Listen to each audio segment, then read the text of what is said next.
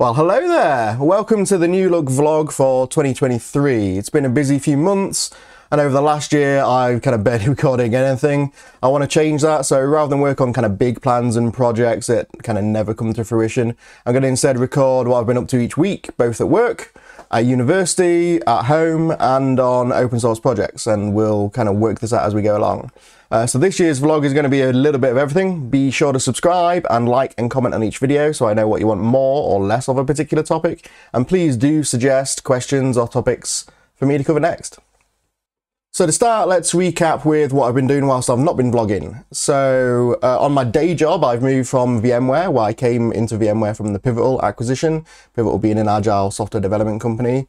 And I've been advising government about deploying software to Kubernetes, and I'm now working instead for Datavid as the Director of Product and Sales Engineering, which is a grand title, which basically means we're in charge of new software product development rather than the consulting side, which is a kind of great place to be.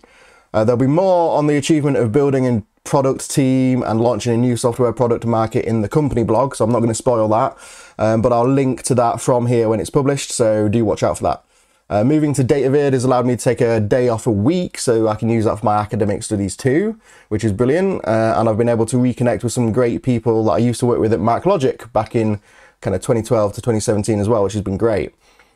Speaking of studying though, I've started my second year on a part-time DPhil in clinical medicine at Oxford University. If you're not familiar with the term, DPhil is kind of Oxfordese for a PhD. Something like 2/3 of people at Oxford are working in medicine, which is kind of a crazy statistic, and it's something I certainly didn't know before I joined. A DPhil will normally take 3 to 4 years full time, but because I'm part-time, mine's going to take anywhere from 5 to 7 years. So yeah, we're probably going to have avoiding autistic burnout as another topic for this vlog as well. Clinical medicine too is a bit of a catch-all term at Oxford. Excuse me.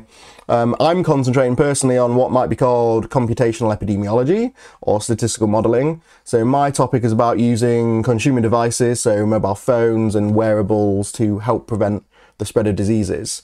Where this came from was it kind of came out of work I did during 2020 as the lead architect for the original UK COVID-19 app. Our group at Oxford is still involved with the COVID-19 apps and digital contact tracing too, although you know, the UK app stuff is handled by others in the team, not me, because I can't be on both the side that helped to create, you know, the older version of the app, as well as the side measuring the effectiveness. There needs to be kind of an ethical wall there. But completely separate from that work, and before I started Oxford, I kind of launched the open source Herald Project as a kind of open source layer originally for digital contact tracing, but also for other apps, including emergency disaster communications is something we're looking at, and also personal healthcare apps, so you can control your healthcare data and be very careful about who you give it access to. We're actually pushing out version 2.1 this weekend, much delayed because there's been lots of testing, lots of new stuff in there. It's got better battery life, has more reliability, and has the first kind of alpha implementation of a fully distributed messaging system, which could be used, well, we're using it initially for emergency communications, so when like the internet goes down or the power goes down, but you've got kind of mobile phones and masts around. But it can also eventually be used for a fully distributed digital contact tracing system, so that's why that's being built in there. But the project, you know, keeps going and keeps growing and keeps improving, which is great. It's been used in Australia's COVID-19 app and in Alberta, Canada's COVID-19 app, and it's been used by over kind of 7.6 million people, which is kind of amazing when you think about it. Herald is also used by an application called Operation Outbreak, which is a great kind of STEM outreach app in the northeastern United States. So I'll post a link to their site and their great intro video, which is great fun, in the description, so definitely check that out. But yeah, basically all this pandemic work I did in my day job and in the open source community during 2020 to 2021 culminated in me wanting to do my PhD at the intersection of kind of computer science and healthcare. Whereas before the pandemic, I was considering doing my PhD on kind of graph databases and graph theory, which is totally different, like pure computer science. But then working on the healthcare app, I realized that there's quite a lot of benefit to humanity if we actually do that.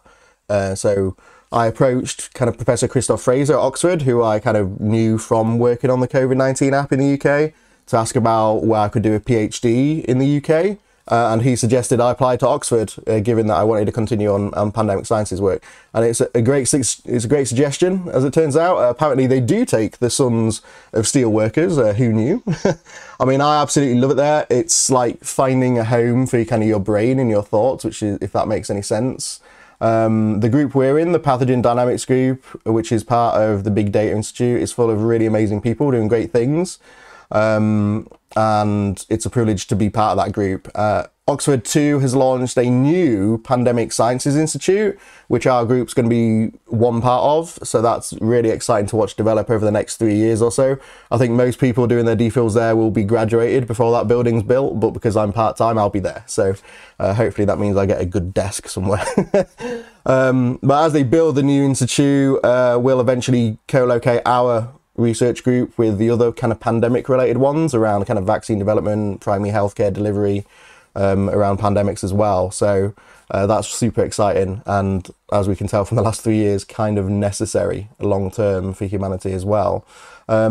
Incidentally, if you've not read the book Vaxxers by Dame Professor Sarah Gilbert and Dr. Catherine Green, I highly recommend it. It's totally accessible for non-scientists, and it does pull back the covers of how kind of long-term research is conducted. I think, you know, when you hear about, oh, research has been done in the press, it can, you know, be a bit confusing as to why different stories contradict each other. But, you know, books like that really kind of open up the kind of scientific process, which is great. But I'll put a link to that book in the description of this video as well. Being somebody who's been in the industry for 20 years in IT and going back into academia, it's taken some adjusting, as I think everybody at Oxford will have a good giggle at. And I'm kind of the only person in the group that's been in industry for that length of time, especially in IT rather than as a doctor. So it's great to be able to kind of share my experiences from industry, and it's also great to learn loads about how primary research is done that will help real people. So that's been good. I keep having to remind myself that I only get credit for primary research there. I don't get credit for any code I write as part of the DPhil. So any code I write as part of the process, I don't get any credit for. So as somebody who's been building software solutions for 20 years, it's a bit of a shock to the system, but I'm kind of getting over it. I'm getting better at kind of writing up my work as I go and writing up things, you know, conducting it as if, you know, this is the question I need to answer and ready to be published in a paper, which is great. But Oxford itself is also an amazing city. I'm obviously not there at the moment. I'm kind of splitting my time between there and up here in Derbyshire. But Oxford's an amazing city. There's loads to do there. There's great scenery, both in the city and nearby, not to mention fantastic Harry Potter shops, because a lot of the films were filmed there, like in Christchurch College, for example. And one of my friends, or one of my best friend's kids, is benefiting from this, because every time I go to a Harry Potter shop, I just can't resist buying cool things. But you can't really buy lots of cool Harry Potter stuff for yourself, so she's getting loads of the stuff I keep buying. But there's also loads to do in Oxford as well. So there's great groups in town, and these are now starting back up again post-pandemic. So the Oxford Geek Night I went to recently, got invited by one of my colleagues in the research group, and that was fantastic. Lots, not just kind of computational, but environmental stuff as well. So that was super interesting to go along to. And I also went to the first meeting of the FemTech Society at Oxford, because their meeting was at my college, and because a lot of their great ideas were around healthcare. But don't worry, I didn't go there and kind of mansplain everything. But I was very keen to support them, as I think it's a great idea for society. We do need, you know, solutions more tailored to women. So I wanted to go and make sure that they knew I was around and could help out if needs be, and put them into contact with, you know, female leaders in the industry as well, which is fantastic. But it's a great thing, the FemTech Society. There's lots of amazing kind of postgraduate student women there with great ideas for startups in FemTech that will come out of Oxford in the next few years, so that's fantastic to see. So if you'd like to hear about Oxford and what we get up to at Oxford in the vlogs, and of course its best college, which is St Peter's College, which is mine, then do let me know in the comments as well. For my DPhil itself though, what I'm currently working on is kind of the epidemiologic, can't even say it, epidemiological mathematical simulation models around COVID-19 at the moment. So I'm looking at workplace dynamics, So rather than just look at the whole nation, the whole population level, I'm kind of looking at individual workplaces and, you know, depending on the type of work and how much contact they have, does it make sense to kind of introduce different controls in different places rather than lock everybody down? So that's kind of stuff I'm looking at the moment. The last month or so, I've been looking at a way to more accurately determine the kind of basic reproduction rate of a new disease in the early phases of an outbreak, so that you can more accurately predict its impact. You'll probably have heard during the pandemic of a disease's R0 number, which is the basic reproduction rate. So that's what that is. So that's what I'm working on right at the moment. So I'm just writing that up this weekend. Yeah, more writing to do. I'm also looking at developing risk models that run decentralized on people's phones so that no kind of personal data needs to be sent centrally to a health authority as well. And also to provide people with a kind of tailored risk information and tailored advice to themselves as well.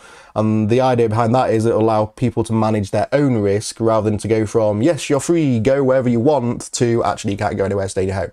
You know, there needs to be kind of a middle ground. So I'm looking at how we do that. So to try and keep people safe while society can still, you know, basically function.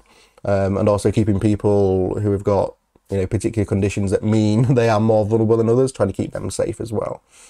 But all that work will hopefully lead to having the information necessary to maintain an early warning system for outbreaks and future pandemics so that we don't have this mad rush when something happens, and so that we have a wider range of kind of less drastic tools for future diseases and pathogens. And I'll be publishing journal articles in the next year, hopefully, so I can't talk about this every week because the way the scientific process works, you've kind of got to document this and publish it as a journal article as your first place of publication because it needs to be peer reviewed. So I'll publish those, but once they're published, I'll kind of give a kind of high level gist of it because it will be in kind of science-ese, those journal articles a bit as well. But if you'd like to hear more about computational epidemiology, not that you would, but if you do, if that's what floats your boat, then do let me know in the comments below. I can try and explain some of the terms if they're confusing, which they often are. Over the next few months, though, what I'll be also working on is developing risk formulas for kind of different pathogens and applying machine learning algorithms to help spot the most vulnerable patients. So this will be primarily around kind of HIV and hepatitis though, so they're more bloodborne viruses rather than kind of airborne. Excuse me. That's not COVID, by the way, that's just a dry mouth. But that work on HIV and hepatitis will hopefully give me ideas that we can apply to other pathogens too. But it also means that we're doing work that's helping people right now rather than some future pandemic. So that's always, you know, great to work on as well. As you can also see, I've been trying to kind of complete my office space with various levels of success on tidiness. It does need a quick retidy and finishing, but I'm nearly there now. So my first video will probably be about this studio environment which I've set up and what I've set it up, why I've set it up, and how I've done it. And also how to avoid some of the mistakes I've made while I was doing it. I also have a few projects kicking around in here, which is great. So I've got like cheap 3D printers, I've got kind of small, cheap compute clusters and Kubernetes DevOps things that I've been doing as well, so I can do standalone videos on those things. I'm also very aware some people have already asked for vlogs on my creating a database from scratch in C++ series, so I'll be revisiting that. Partially because I think it might be useful for my PhD, but partially also I think it might be useful for work. But having another open source database out there is always a good thing. So I'll look at doing that as well. I also know I owe the HiQ community, and that's the operating system, not the poems. I owe them quite a lot on the C++ IDE for the operating system, or to hand it over to a new contributor. So if anyone from that community is watching, I am fully aware of that. I'll definitely look into doing this very soon. I'll also put a link to all the great projects and groups that I've mentioned in this video in the description. So do check out all these great teams and the amazing work they are doing. But that's kind of all my updates for now though. So happy new year. I hope you have a great start 2023, and do subscribe and like this video and let me know what you want to hear more about in 2023.